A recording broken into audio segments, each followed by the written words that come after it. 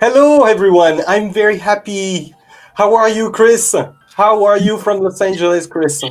I'm doing great, Nico. So great to see you. Yeah, I'm very happy. I'm a little stressed because we're gonna chat during this conversation, talking about who you are, what you have done in the industry. But you're also a friend. You're the first person that I met in Los Angeles. Was probably like 7 years ago or something. So that's gonna bring me a lot of memories, KRIS. I didn't know I was the first person you met out here. That's amazing. Yes, it is. I didn't tell you that, to not bring too much pressure. But yeah, you were the first person that I met from a professional level. Yeah. And you were so, amazing, wonderful. You bring me a lot of advice on the table. And you bring also a great opportunity of meeting people in the business. So I will always be grateful for that. Fantastic. Thank you. Yeah. For the audience who is going to watch and listen this video, I would like you to introduce yourself or, very briefly about who you are and what are you doing in the video game business. I'm KRIS ZIMMERMAN Salter. I have been a voice director, casting director, and performance capture director for years. I started basically at Hanna-Barbera, was my first job directing. And my first video game I ever did on my own was the Metal Gear Solid series, which that's not a bad entry point to the business. Yeah, which is bring a lot of pressure, I guess, at that time. When was that? It was 1995 or something? 94, 95, but no one knew what it was in the United States. It was a small non-union project, and it ended up being a huge friggin' big deal, as we all know. Yeah, and in some way it stuck with you during all this year, but we'll get back to it later on the conversation. There is something that I want to share, to give details and advice for the audience. Is what is your studies background? What did you learn at school? Is that related to video games? Yes. Okay. Amazing. Not for video games, but it is related to what I do in video games. Okay. I started out as a music major at university, and there was a scholarship situation that has nothing to do with this conversation, where I wasn't going to be able to go to school there anymore because I was going to deny my scholarship. And the theater department welcomed me with open arms. So I changed majors and became a theater major. And I studied acting. We had a directing class, a stage directing class, but it was very, very focused on acting and, all of the other things that you study in university. But that's what I fell in love with. And I thought I wanted to be an actress. And after school was over with, we had a magazine basically that posted castings, and people could go in for casting calls and things like that. And I went in for a Pizza Hut commercial, and out of 250 people, I was one of the 4 people chosen to be in the commercial. So that was great. I mean, I'm so excited. Yeah. I'm just fresh out of college, and I got a job right away. And how exciting is that? And I get to the job, and I'm looking around the room, and there's all these people that are so busy and interested in what they're doing. And I'm sitting at a table waiting to take another bite of pizza. And all I did that day was sit there and go, take the bite of pizza. And all the other people were busy. And I decided that I didn't want to do the acting part. I wanted to do something other than that, something behind the scenes. And that's the day that I decided to try to find a way into the industry that wasn't acting. So at that time, you were not thinking about video games. I guess it was more on about the movie industry or the animation industry. Am I right? It was about the industry. I didn't have a pinpoint. When I was in college, I also got an internship at the Amundsen Theater in downtown LA in the publicity department. And I just wanted to be part of the industry. I wasn't sure where I was going to fit in. And when I graduated, they could only afford to keep me part-time and I needed a full-time job. So like any very young college graduate would do, I went into my boss every day and said, hey, you should introduce me to this guy who works at a big agency in Los Angeles. And he didn't know a lot of the people I was talking about. And one day I walked in and I said, what about Gordon Hunt? He came and talked at my class. He was really great. What about Gordon Hunt? And my boss happened to know Gordon Hunt. And this is a little bit of a matter of luck. Bob called Gordon and said that he had someone who was potentially, you know, a good employee and really was a hard worker, et cetera, et cetera. And Gordon said, well, can she come over now? We're holding interviews today. Gordon was the director at Hanna-Barbera Studios.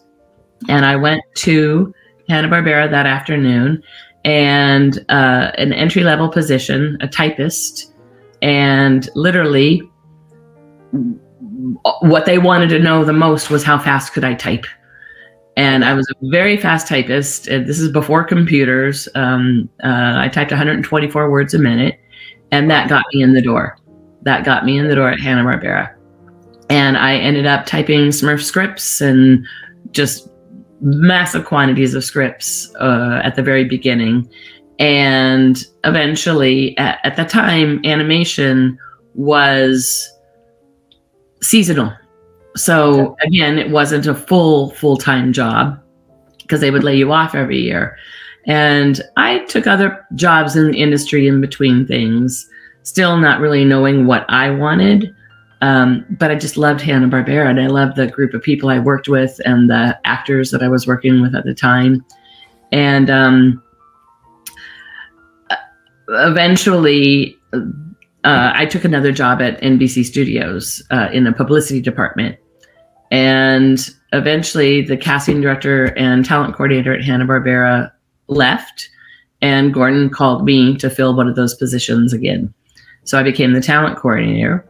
And then it just kind of was happenstance over the beginning of my career that whenever I felt the need to move on to something with more growth, the person in the position above me left. So talent coordinator, eventually I became the casting director. And the very first time I directed anything was a show called Capital Critters. And Gordon was the director, and I was the casting director on it. And it was starring Neil Patrick Harris.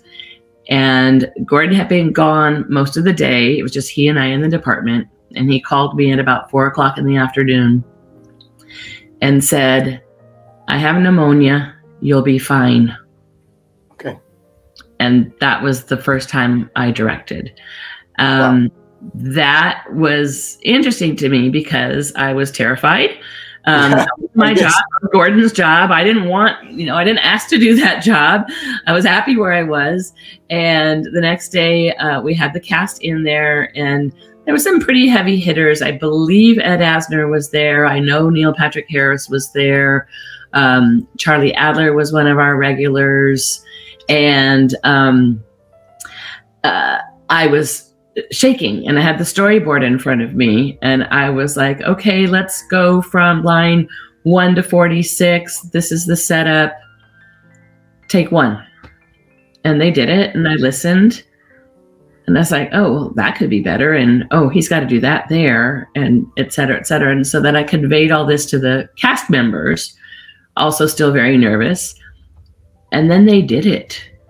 They did back to me what I asked them to do. And I was like, this is fun. And that's when I knew that that's what I wanted to pursue.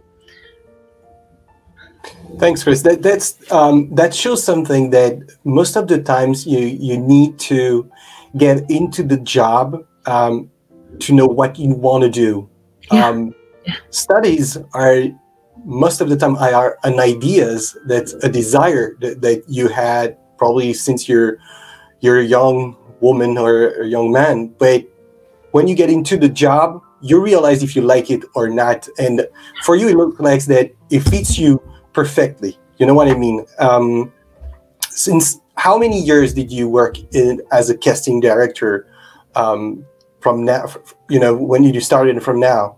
Before, well, my period at Hanna-Barbera, including the typist position, was about 14 years. Yeah. I don't want to date myself too much, but as we discussed, Metal Gear was my first game, my first big game I directed. So I've been in the industry since before probably the late 80s.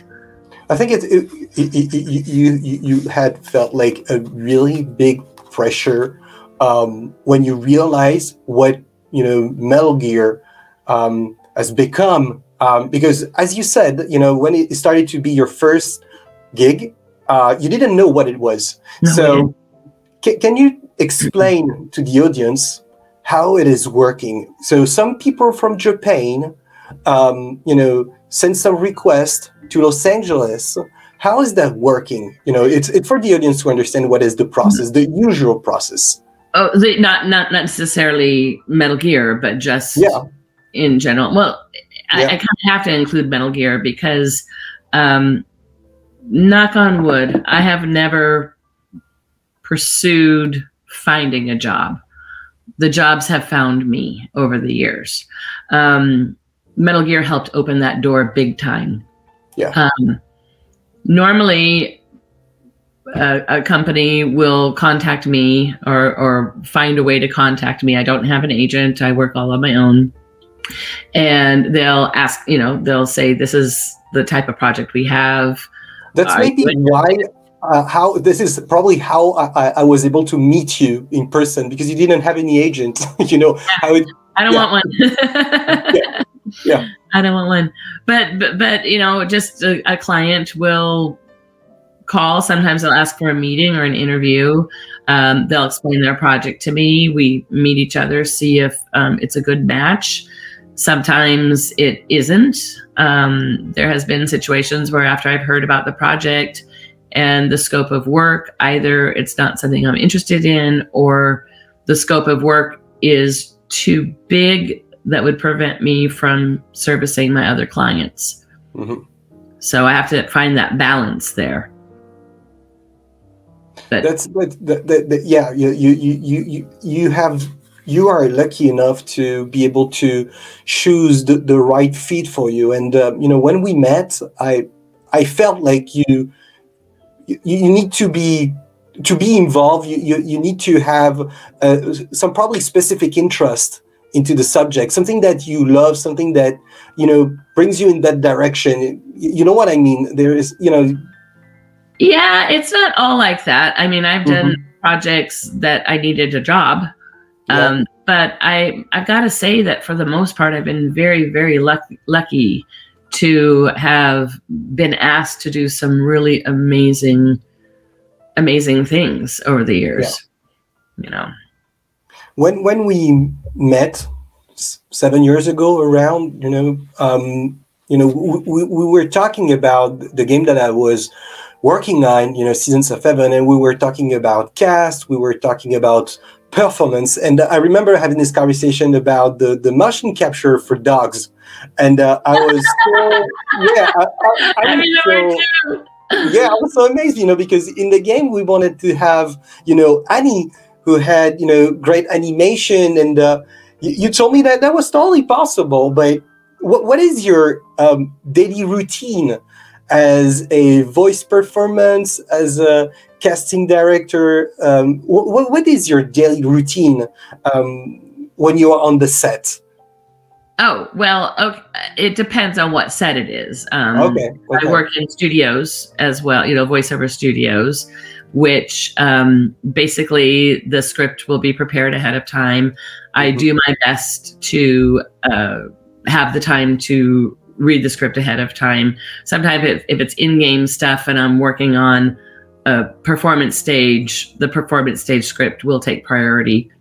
Yeah. But you read the script the night before, you show up, the actor shows up. We have writers in the room with me. We have the sound team, and it's collaborative, but I'm the leader for the actor, because it's not my game. You know, yeah. It's someone else's game, but I am the driving force for the performances, and the actor and I work together. If other people have input, it's welcome. I'm not somebody that's going to say, you know, no, you know, it's your game. Yeah. So I try to please the client as best as I can, but that doesn't mean I always agree with them, and I'll tell them why I don't sometimes. And, you know, we usually perform in a voiceover stage. The average is probably 200 lines, maybe 180, 200 lines in a 4-hour session. Voiceover is different than television animation in that television animation, a lot of times you have the full cast in the room. You have a half-hour show, you have 4 hours to get the half-hour show, and there's more banter. And that, to me, you get a better performance. But because video games, especially now, have so much content, such incredible amounts of content, it's cost prohibitive. So my job in that situation is to make sure that the conversation is happening and people aren't just reading their lines. I have to remember how Snake did his lines when Naomi comes in and acts with him. Occasionally, a game will let us have the lead performer with other characters, just so that natural conversation will happen. Performance capture stage is a different story. Performance capture stage, we arrive early in the morning, usually around 8 in the morning. The actors are getting into their suits. There's usually meetings between myself, the animation director, the cinematic director, the creative director, and the writers. And that is even a more collaborative team where I'm not the only director. I'm supporting the animation. So the cinematic lead and the creative lead, it's their vision. So my job is to be there to support and help the actors find that vision. Yeah, it's a very, very challenging process because you have so much talent at the same time in the same space. You have to coordinate all their visions in one direction and try to fit what the director or the lead cinematic or the creative wants to share with their game. So I think it should be very, very, very challenging. But it's also very collaborative. Yeah, I guess, as you said, there is sometimes people bring ideas on the tables, and you figure out how that might work. It's not like all on paper, Yeah, I don't have at all your experience. I used to work in TV, and we kind of have the same situation, but your situation was so much bigger because video games now the scale of them are huge.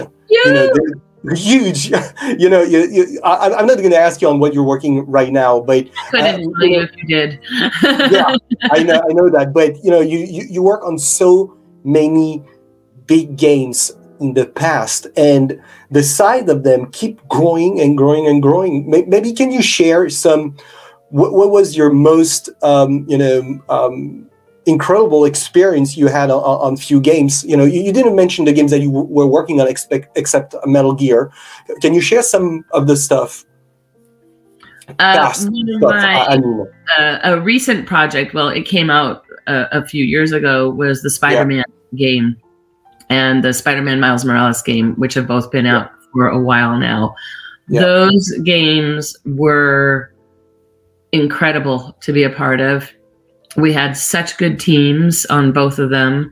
Like I said, the collaborative process was amazing on both of them. The amount of content was insane, especially on the Spider-Man game. Yeah. Because Spider-Man was a full game, where the Miles Morales game was started out to be a smaller game. It grew in size, and the content increased over the time that we were working on it. But the Spider-Man game was very, very special to me. Very special. Yeah. All the actors were just perfectly cast. That was a collaborative process as well. I was not the casting director on that. I was the director and did the performance capture as far as the actor's performance went, not the cinematic performance. How long for when you start jumping into the development? How long did you need? Let's talk about the Spider-Man. I guess that a lot of people in the audience know the game and know the size of it. How long do you need to make it happen? How long? I come in late in the game. I come in very late in the game.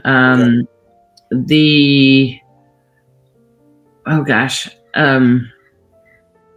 they're already ready to go when I show up.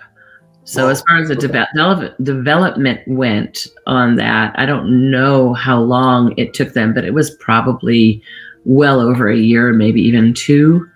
And even then, during the time we worked on it, it was still being molded and formed and creatively grew during the at least 2 years that I was involved in that project. Yeah, that's big. That's the game.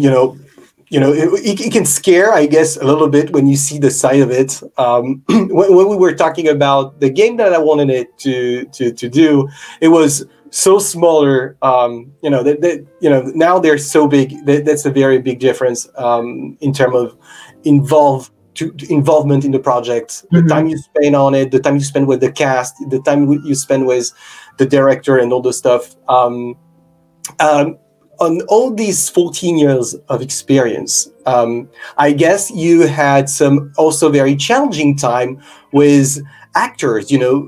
Actors are big talent. Yes. They could be sometimes very challenging. They have their vision. They need to fit inside the project.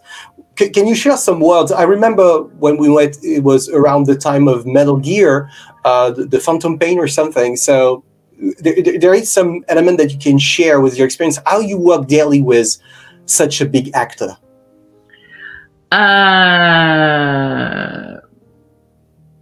Depending on who they are, a lot of, I speak actor.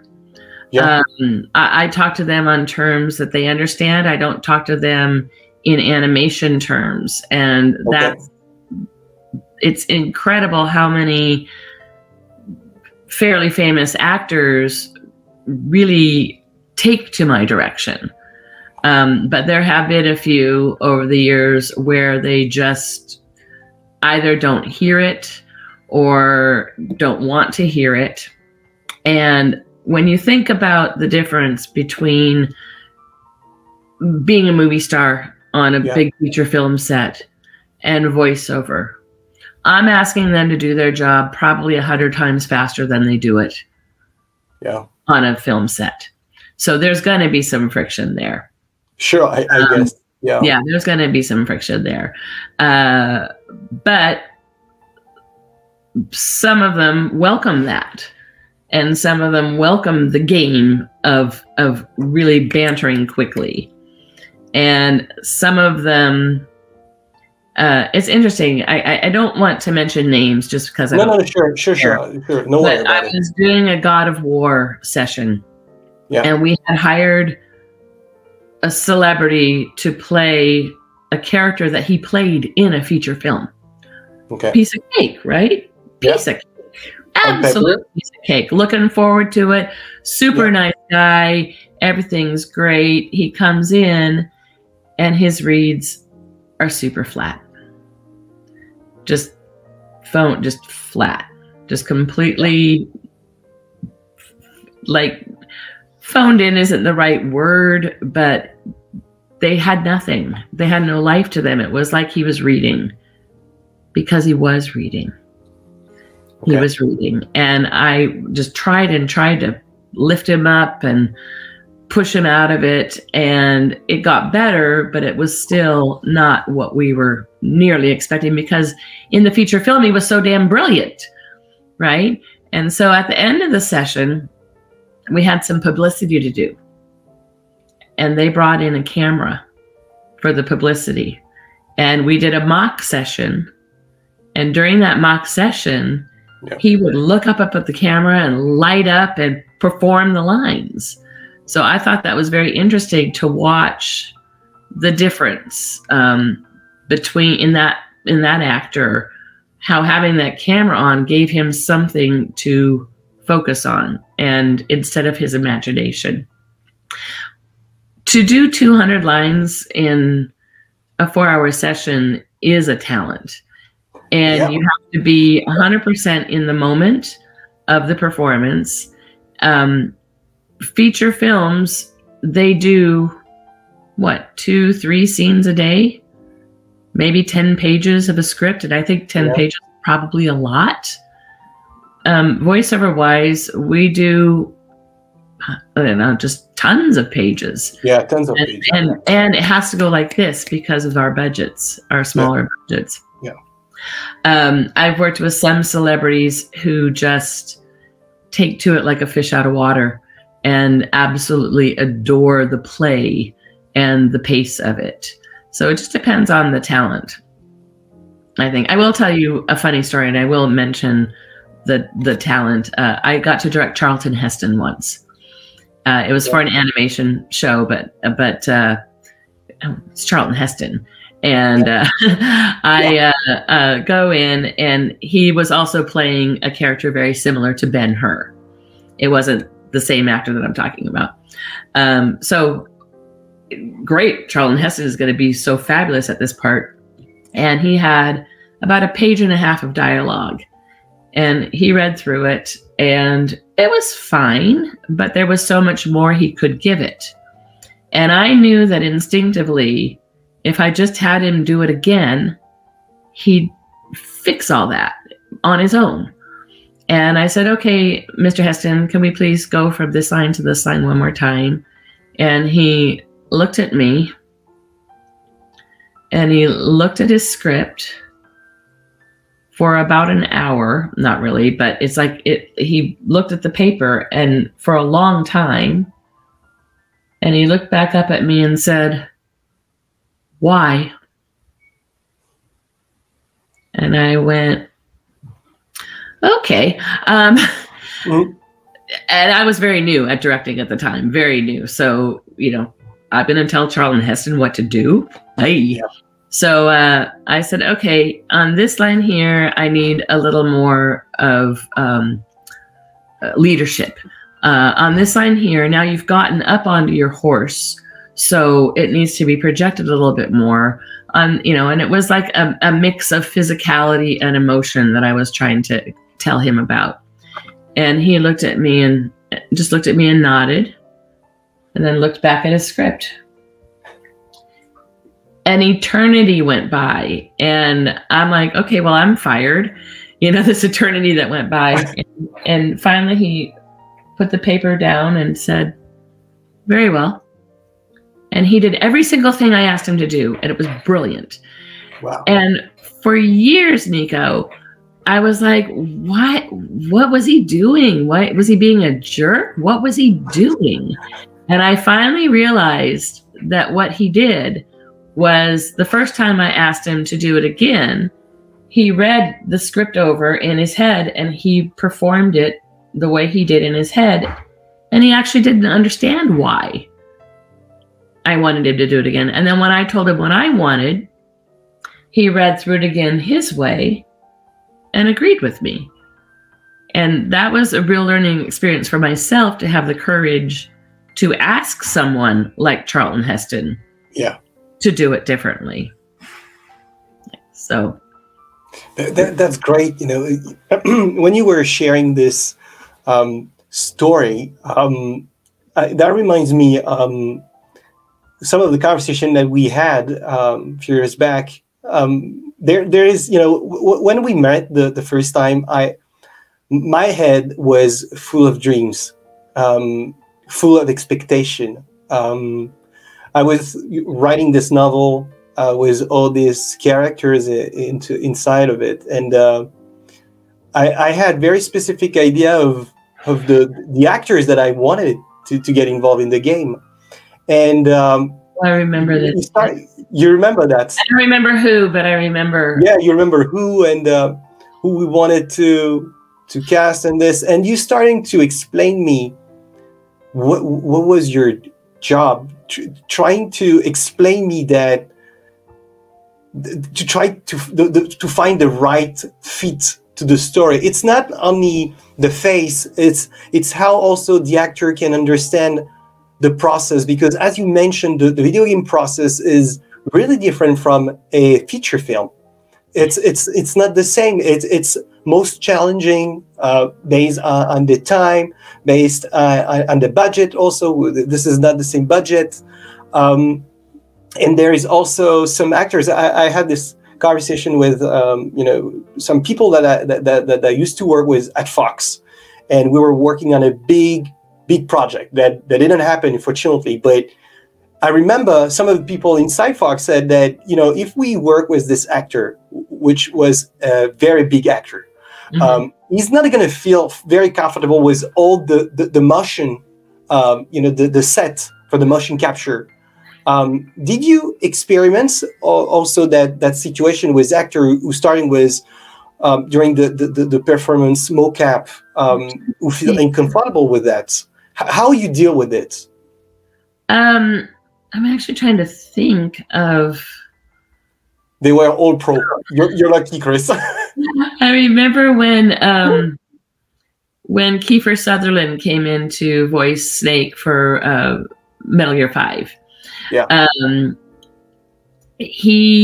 don't think he was told everything that we needed from him that day. But we did have to put on, and that's when they had a lot of markers on a person's face. And we had to put on, oh, there were so many. And they weren't just, right now they're just black dots that they put on with eyeliner. But these were things that they had to like glue on their face. And it was uncomfortable for him at first. And then once he settled in and realized what was happening and what was needed, he was a real team player and a real pro and really good to work with. But the funny part is that Kiefer would have his cigarette breaks. And the studio we worked at was on Hollywood Boulevard near La Brea. And Hollywood Walk of Fame is right through there.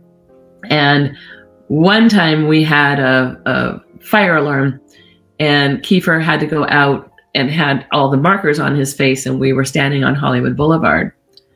Not a single soul that was walking by looked up at him at all, because they actually thought that they were piercings. So we figured out, he's like, no one looks at me. I don't know what's going on here. Awesome. But now in the recent times, I think it's also becoming kind of popular to be in video games for some of the celebrity talent. And the marker situation is much less. Now the thing that they have to deal with is the head-mounted cameras, which I think we did with Kiefer as well. But I think that being an actor, it's just part of their makeup. Yeah. You know, it becomes part of their makeup. A little weird at first. Yeah.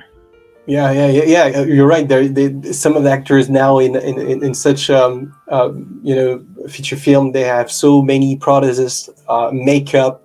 So they maybe try to do some parallel. You know what I mean, between the two. But yeah, I think it should be challenging because most of the actors probably 5 to 10 years ago didn't have any idea about how the video game industry could grow.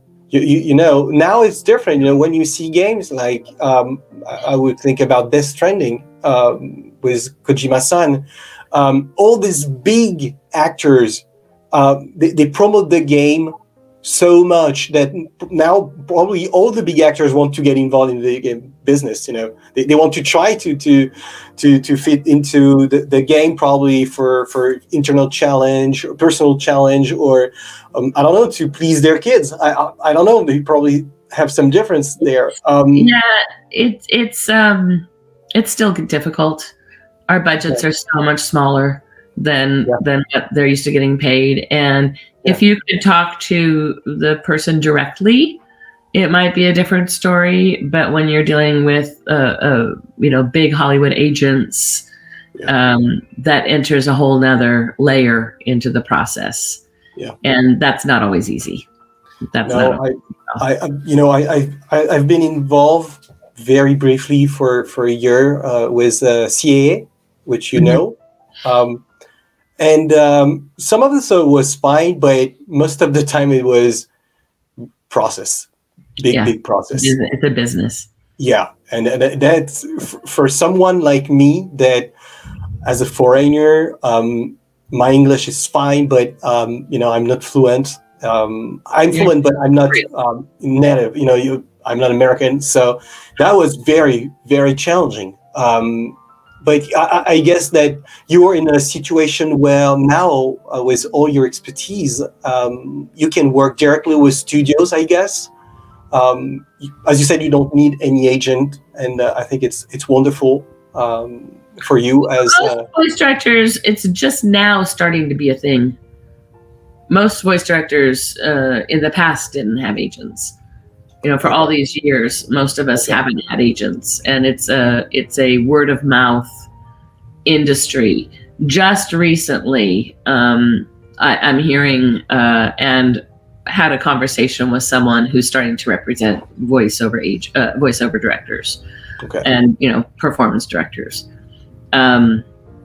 I don't know that I want to go that route. I like the control that I have over my own time, and my own wish of how I want to run things for myself, which sounds a little selfish, but no, you have to have balance. Find a balance. Yeah. I have one last question, Chris. You know, you have worked on so many great games with so many talented people around the globe. I've been very, very fortunate. Yeah, but I think you deserve it. You know, for what I know you, we met, you know, many times, I guess. Also in my place in the studio, at restaurant, we spent a lot of time talking, and you were always very generous. You never, to be honest, you never really be, I would say, American business mentality. That's something that have surprised me when I leave there, because there is always a business opportunity, which is great, but sometimes it could be disturbing.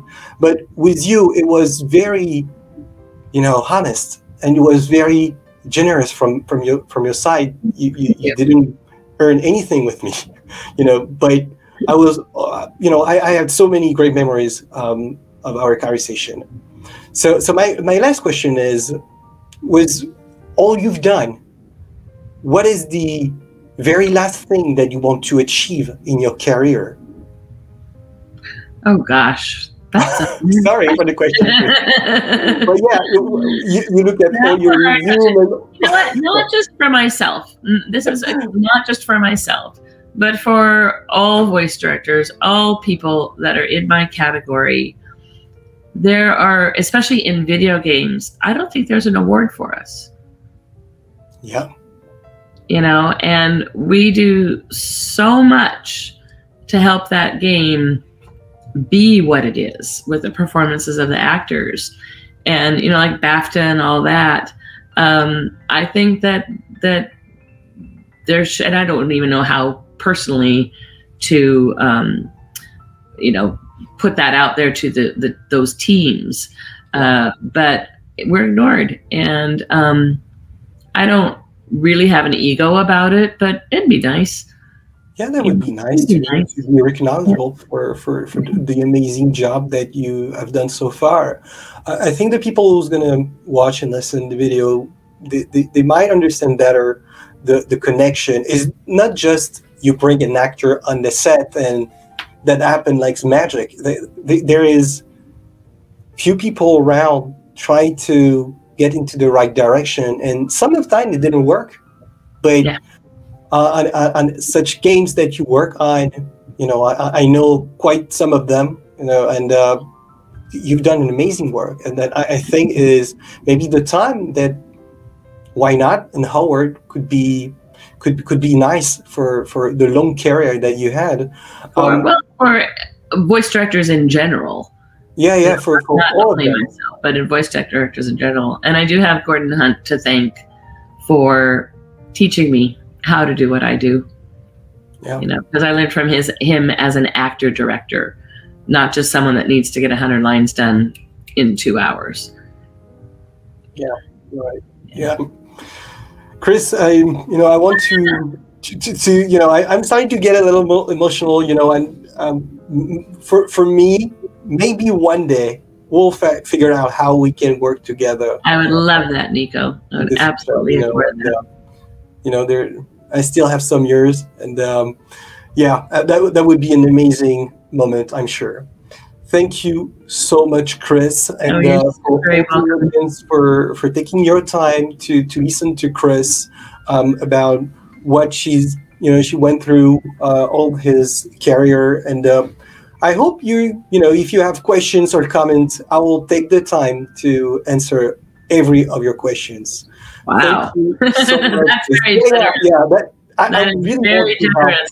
Everybody is listening. Very generous. Yeah. Thank you again, KRIS. You're welcome.